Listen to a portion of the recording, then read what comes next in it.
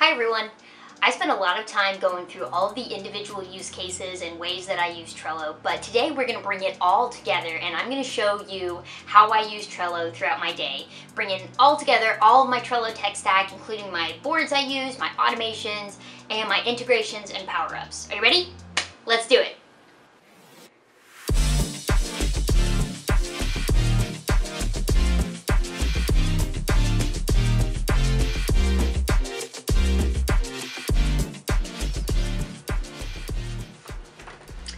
Start my day by heading to my weekly planning board. It's called Make It Happen, and that's where I see what I've got on deck for me today.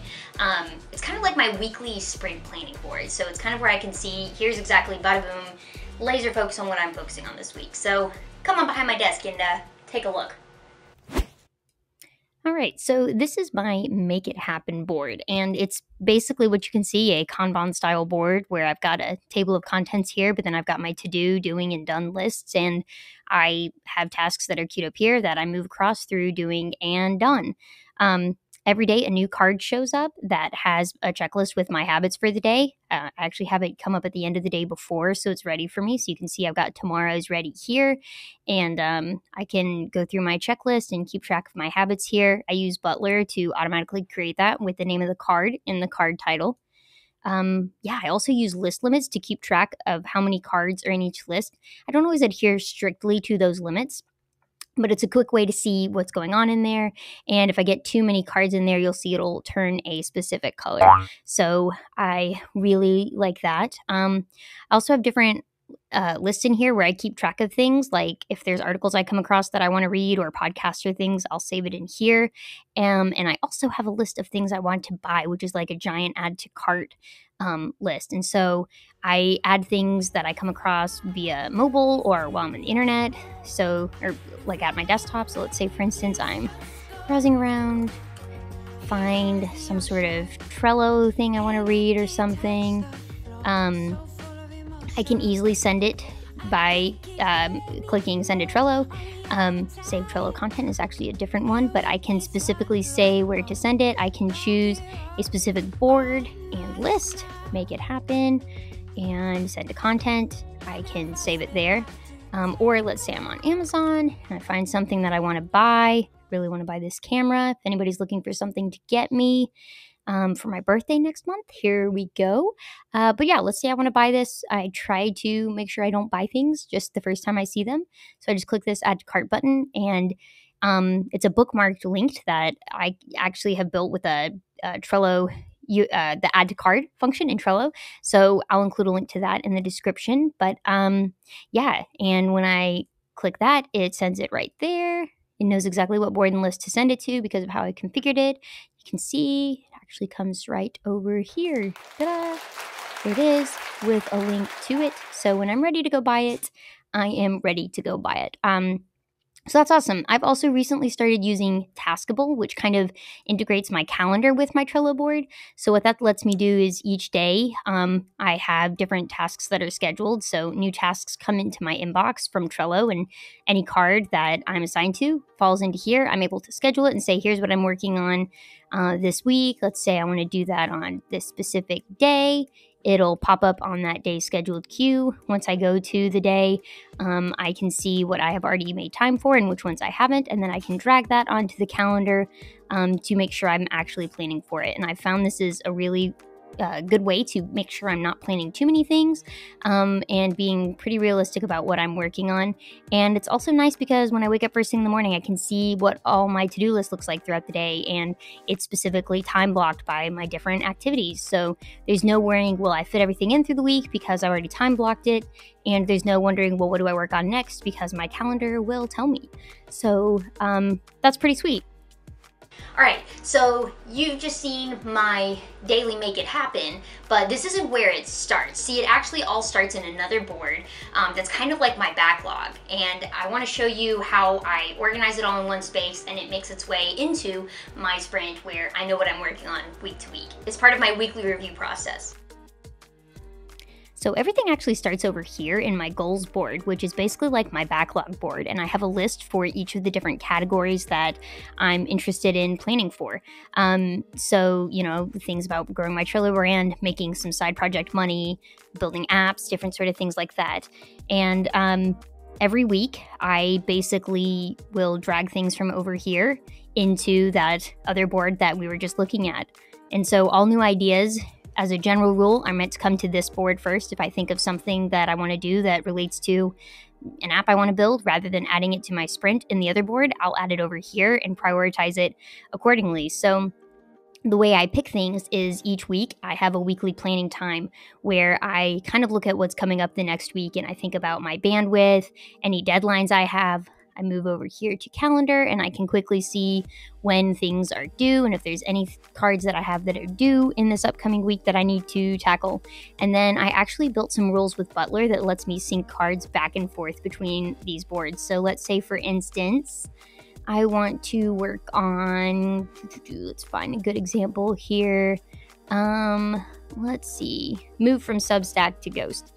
Let's say I want to work on that this week. If I just apply the label called Queue Up, what that will do is it'll actually move the card away from here and send it over to my, bring it up and show you, bring it to my Make It Happen board. So it's sitting there ready for me in my sprint. So you notice that moved right over here and removed the label away from it.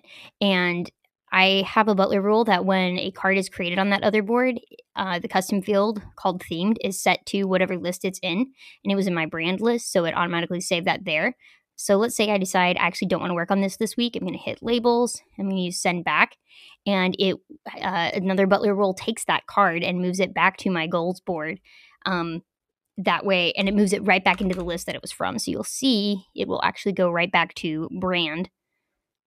I think it dumps it at the bottom. Yep, there it is. So right back there and removes the label. So that's really cool. This process really helps me to be able to make sure I'm spending time doing the work that I want to do rather than having to worry about what I'm keeping track of. And then when I'm done, everything's done. I don't have to worry that I'm missing something. I'm all good to go. Now all that's left to do is get to work.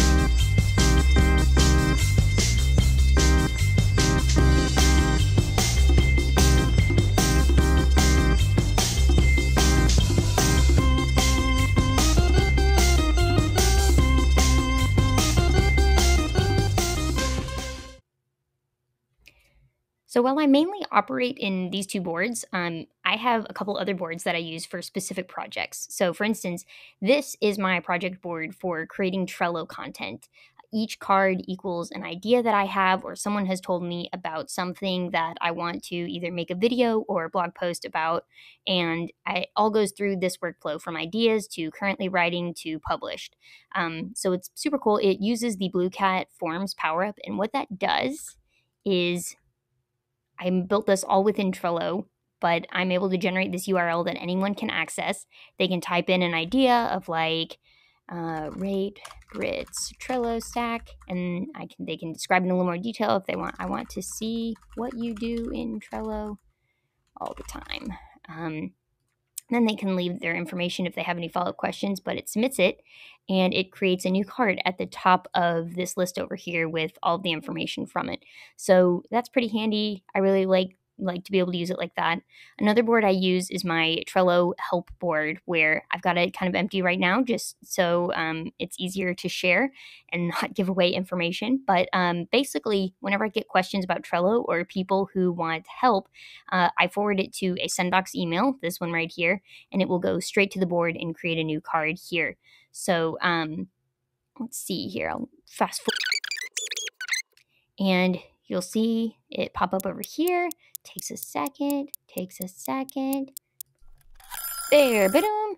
See, it popped up there. So it pops up over here, and I'm able to reply via the comments or via this pop-up here within the Trello board. I can add specific tasks and things that I want to. It is basically a good way to group my communications with my project management as well. So it's a great way to keep it all together. I use custom fields, keep track of deal values and things like that. So it's a little bit of my CRM for consulting and a little bit of my just ways of keeping track with contacts. So I use the Sendboard Power Up, which is the email for Trello that lets me do all of this. And you can actually automate some pretty cool things with that and make custom templates. So super exciting. But yeah, these are my main project Trello boards.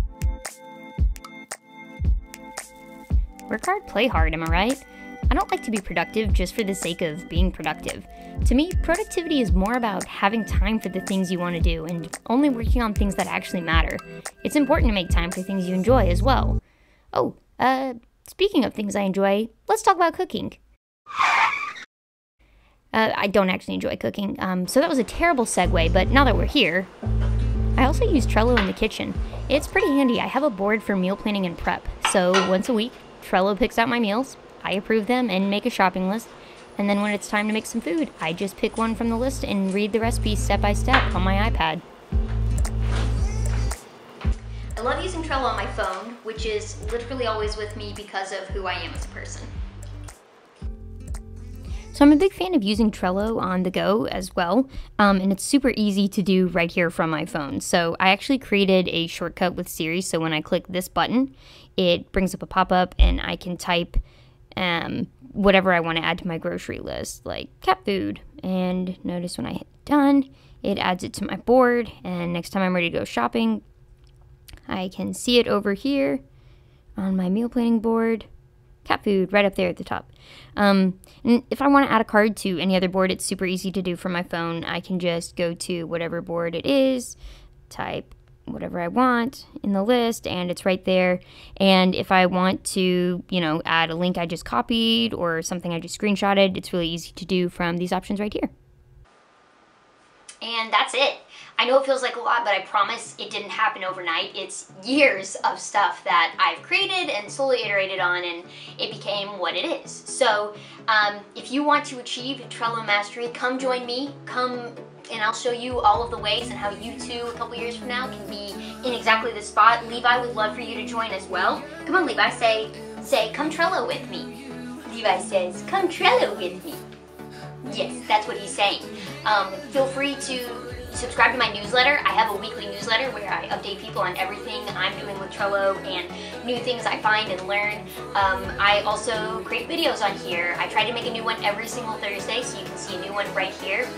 And occasionally I do a live stream where you can watch me build various things and see the magic unfiltered, so to speak. So yeah, comment below in this video description if there's anything you're like, I'd love to see how you do this in Trello, or is this possible, because I'd love to make a video about it. Thanks again for watching, and hope to see you all around.